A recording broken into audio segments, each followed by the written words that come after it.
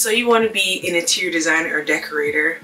I'm going to show you how I started out making spaces like this as a beginner to way more advanced and more highly decorated and just beautiful spaces like this in a short amount of time, and also how you can do this without any formal education.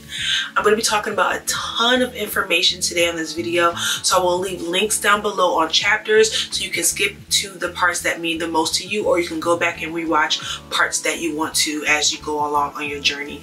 So without further ado, I'm going to get into my story, how I got started, and how you can do this too. So first, let's talk about the difference between interior design and interior decorating. And if you don't know me, I have my notes here so I don't forget anything that I would need to talk about today. So an interior designer is design focused, which that means you'll be making architectural designs, you will be a part of the construction process, you would do space planning. There's tons of more technical things that you do when you are an interior designer. This also includes efficiency, health and safety, acoustics, environmental impacts, permits. There's tons of things that go into interior design, and that's why people say that you need a formal education, but nowadays you can teach these things to yourself or go to more of like a trade school versus getting a 4-year college degree. Now with interior decorating, that's where you more focus on furnishing, on painting, on walls, furniture, textiles, rugs, the fun stuff where the space is already completed and you're just coming in and decorating. So that's the difference between an interior designer and an interior decorator, so you can know which one that you are wanting to be. So now let me go ahead and talk to you a little bit about my experience, what I've done, and how you can get started to a little to no experience in interior design and decorating. So I got started on my interior design and interior decorating journey back in 2016.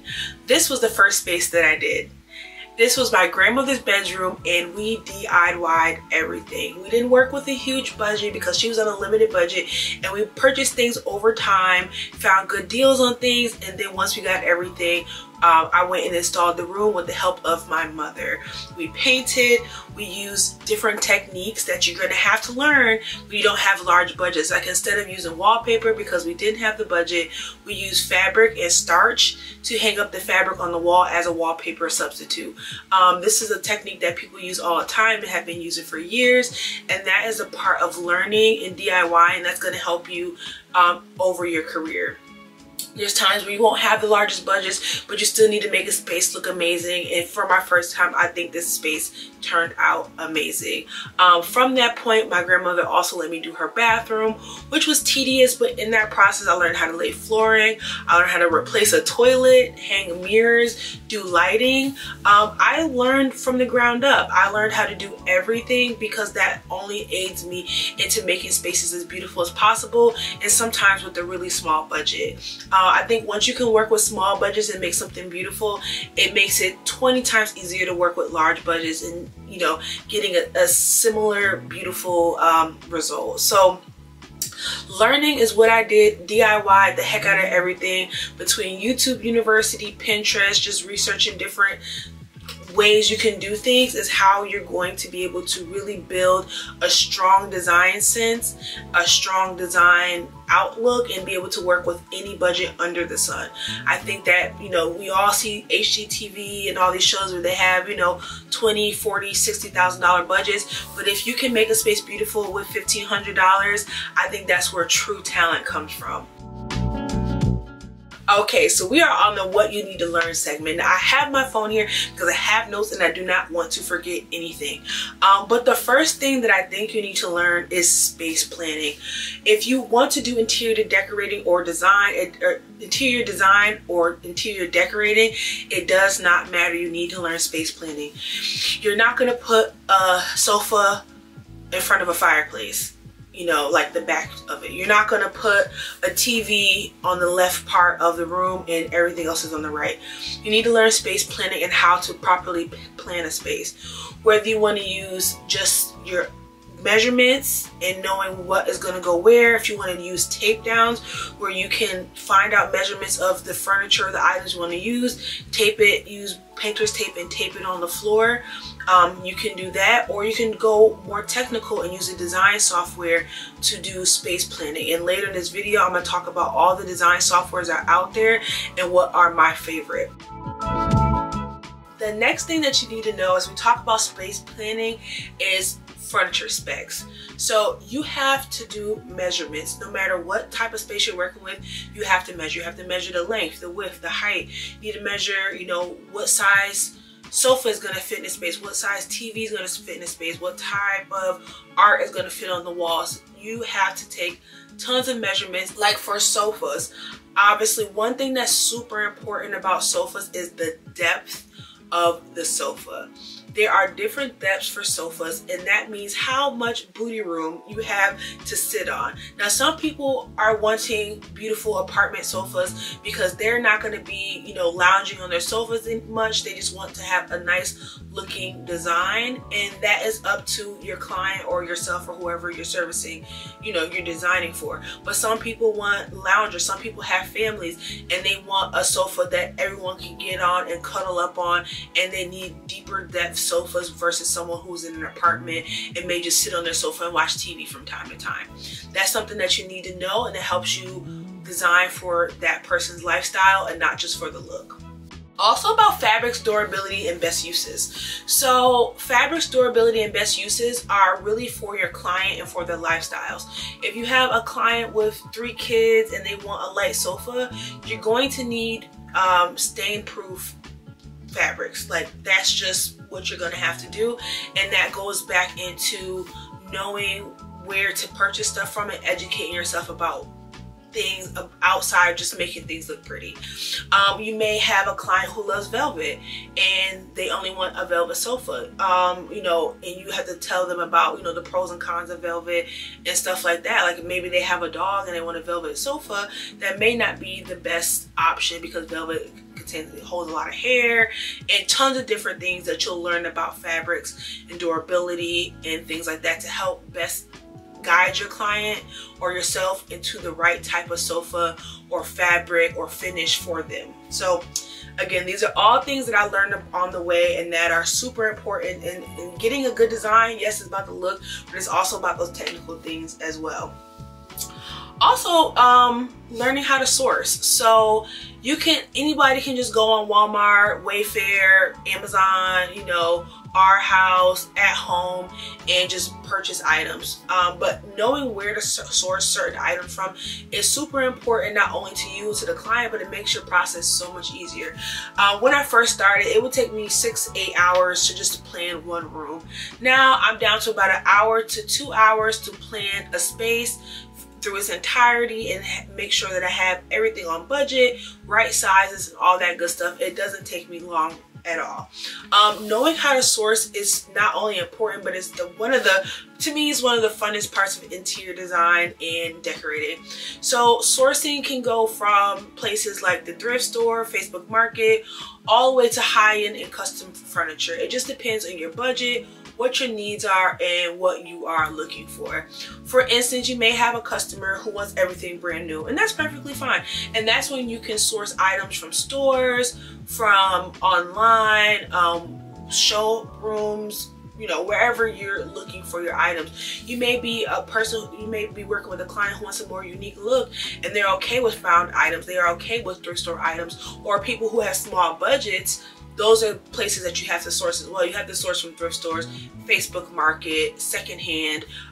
Knowing where to source things, how to source things, and how to save money or allocate your funds properly to get a good design is something that's super important to do. And it's not that hard, but it's also not that easy. But learning and growing along the way, you'll definitely learn how to do so. So we talked about some of the technical stuff. Now let's talk about finding inspiration. Now, obviously you want to go with your own mind and your own design skills and the things that come from your heart and your mind to make spaces for people. But it doesn't hurt to start out with some inspiration to see how others are doing things and how you can do them differently, but also still get a great space. Some of my favorite ways to find inspiration are color palettes, also design books, and tons of other places. Now I'm going to give you my top 10 places for design inspiration, and I will make sure I leave the names of everything down below and link them if I can. So number one is going to be Apartment Therapy. Apartment Therapy is an online website that discovers departments from all over, all different styles. You can search by style, you can search by furniture type. There's so many ways to search Apartment Therapy and find inspirations for what you're trying to accomplish in your space. Architectural Digest. Obviously Architectural Digest is on the higher end of things, so those are going to be really high-end, pricey rooms that come from the top designers all over the world, and are for people with larger budgets. But you don't have to have a huge budget to look at Architectural Digest, because inspiration can come from anywhere, and there's always dupes, DIYs, and ways to get high-end items on a budget. House is a great place to search from, because they have, again, they don't just have decor stuff, they also have architectural and interior design inspiration, whether it's space planning, building from the ground up. And one thing I love about House is that a lot of the items that you see on there, you can actually shop through their website. So if you see inspiration, they may have a link directly to the couch in the photo, and you can actually shop it, and they give you that item and also similar items that may be more or less in your budget, just depends on what you're looking at. Design to Inspire and Home Stratosphere, they are more just design inspiration. They've been around for a long time, and both places have great design inspiration. This Old House again has been around for a very long time. They have more eclectic, earthy, more found item type of design, interior design inspiration. So that's a great place for if you want to have more found or more like that type of design. One of my top favorites is Pinterest. I love Pinterest because Pinterest is made from real, obviously all these spaces are from real people, but Pinterest are spaces from real people who are doing real things, who are making their homes and their spaces look beautiful.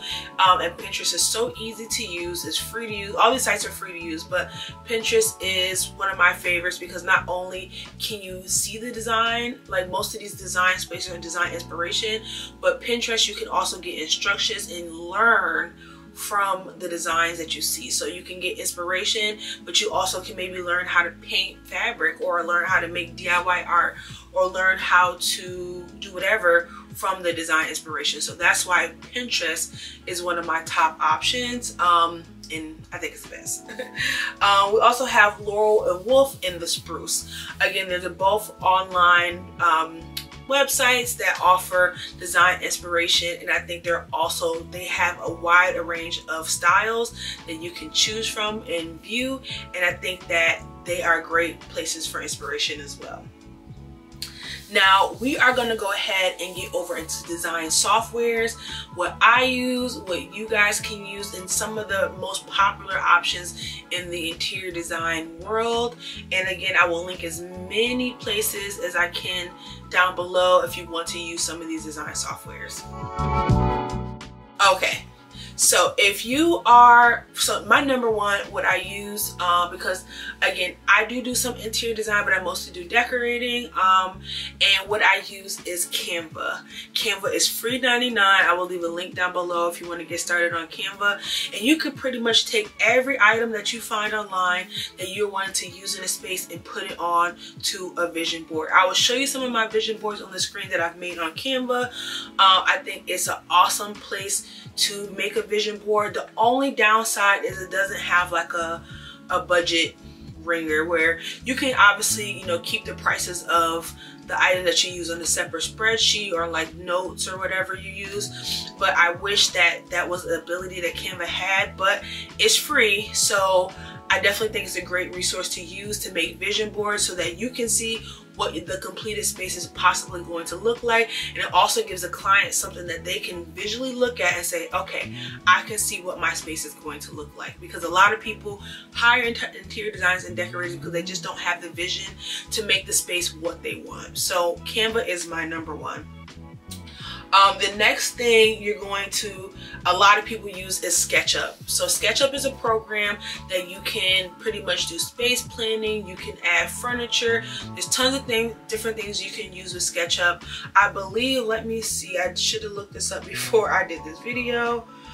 Okay, so SketchUp is $119 per year, so $119, and you can use that on the web browser, Chromebook, or an iPad. It has like pre-built 3D models, augmented reality, so like those before and afters, like where they drop the walls and all that stuff that they do on like HGTV shows, that has that feature. And then unlimited cloud storage, and that's just like their basic plan. And then they go up to Pro, which is $299, offers a few more things, Studio, and go from there. SketchUp has a low learning curve, so it's not that hard to use, and I think that's a great program for anyone who wants to kind of get more technical and really get into the interior design and decorating space. Also, I think the best for floor plans is SmartDraw. Again, SmartDraw is similar to SketchUp, but it's really great for floor plans. So if you want to plan a space out without adding furniture in it, and you want to just know, okay, this wall is going to come down here, this is the half wall, this is where the door opening is, this is where the stairs are, that's what SmartDraw is best for. Now, if you don't have a computer and you want to do something just on your phone, the best option for that is MagicPlan. MagicPlan is a great feature, a great program that you can use directly on like any phone. If you don't have a computer, you want to just get started with what you have, that is a great program to get started with. And I think MagicPlan doesn't cost that much either. I believe MagicPlan, I think they have a free option, and then their yearly is $100 a year. And then they have a monthly option, which is $9.99 per month. So, and you get 2D and 3D sketches, unlimited projects and measurements, and all that good stuff that the other programs offer. And then the best like beginner software, if you just want to start, you know, just use whatever you have available for you, is Planner 5D. Now, I didn't look up the prices before I did this video. I should have, but who's perfect? Not me, not you, not me. No one's perfect. So Planner 5D is, you can design your dream home. It's 2D, 3D, very easy to use, very advanced software, even though it's simple to use, and it's free. So that is one of the best things to get used to get started. Planner 5D, and like I said, as many things, because some things don't have links, but as many things that I can link below, I will. And I also leave like the chunks of names and the softwares and all that good stuff down below. Now let's talk about trade discounts. Now what a trade discount is that a retail store offers a discount on their furniture, home decor, you know, textiles, whatever, their products, for people of the trade, meaning interior designers and decorators. Now, every trade program has different qualifications, and I can't go over each place and each qualification and stuff like that. But what I am going to do is provide you with some of my favorite places that offer trade discounts, and most of these don't require much besides like an email or like an EIN number for your business, which is like an EIN number is like your business social security number, which you can get for free, or sometimes they require like your LLC information, which I have a whole video on how you can get your LLC for free. So I'll put that link up here somewhere if you want to check that out as well. So some of the best places to get signed up and who actually have really great discounts, Wayfair is one of my favorite. Wayfair has a separate website for professionals. You don't even shop the Wayfair website. They have a completely separate website for Wayfair professionals for interior design and decorating, where they have lower prices on their items. Now theirs is not a set discount. There are lower prices on items. Some items you may see a $10 difference on the trade discount, which you only get a $10 discount, but some items are 50% off, some items are 60% off, but they will let you know on each item what the trade discount is, which is a really great thing, especially because tons of people, you know, want things from Wayfair. So it's a great way to save money for your clients and also keep more money in your pocket if you're, you know, being paid to design. Ashley Furniture is another one of them that's easy to get signed up for. Their trade discount is bomb. I purchased a dresser for a project, which I'll show this bedroom that I did. I purchased a dresser from there. The retail price, I believe, was $3.99. The trade price was $1.99. So their trade program is the bomb, and I don't think it was that hard to get signed up for. Rove Concepts, they are a more higher end furniture store, but they have a trade discount too. Theirs is between 5 and 10%, but again, any money that's saved for your clients, more money in your pocket. Toe Furniture, they are a unique furniture store. They have tons of cool trendy furniture, and they have a good price point. They're more on the mid-range, I would say, of things, but they have tons of furniture that is like, I'll show you a few things that is so super trendy, super quality, and they are like one of the lead people in like design world that comes up with like new and unique styles for furniture. We also have Restoration Hardware, which again, these are all on the higher end of things, but again, it's still great to be a part of their trade program if you have clients with bigger budgets. CB2 also has a trade program, again, on the higher end of things. Crate and Barrel. Crate and Barrel, I feel like, is in the middle depending on what you're looking at. They have a trade program as well that's pretty easy to get into. West Elm. I love West Elm. I love so many of their items. Again, they're on a little bit higher end just depending on what your client's budget is, but they have a great trade program. One Kings Lane. Oh, if you're looking for a headboard, something unique, something flashy, One Kings Lane is the place to be. Again, they have a great trade program and something that you should definitely get signed up for. And then the last place that is easy to get signed up for, and again, there's tons of other places that have trade programs, but these are just the ones that I personally have used and have gotten a good discount on items, and that is the Inside. So the Inside is, again, like a trendy furniture place that have unique items. Their prices range, you know, some are high, some are low, it just depends. And then, oh, one more, and that is World Market. I love World Market. Again, they have a range of different prices on their website, but they're great for finding unique things and high quality items for your clients. So those are some of the places that have trade discounts, and that's important for you to know so you can save money. You can make those budgets stretch farther. Even if it's saving $200, that $200 can go to textiles. That $200 can go to lighting. That $200 can go to a lot of other things by just using trade discounts to save money on products you are already going to buy. Okay, so the next thing I want to talk about is alternate education. So you don't want to do a 4-year degree. You don't want to spend thousands of dollars to do that. You don't want to do a 2-year degree either. There are alternative ways to learn about interior design and decorating. I have a free way and then I have a paid way that I would definitely recommend. So the free way, the first free way, obviously you can go on YouTube and you can read articles and stuff like that. But I think that things that some people look over are interior design podcasts. They give out so much free game on these podcasts that can really help, like, just blow your brain up and help you learn so much. And it's more about there's the design part, but there's so much more to interior design. That's why I hate when people look down on it, or if you don't have a degree, that you don't still do a lot, because there's so much to do.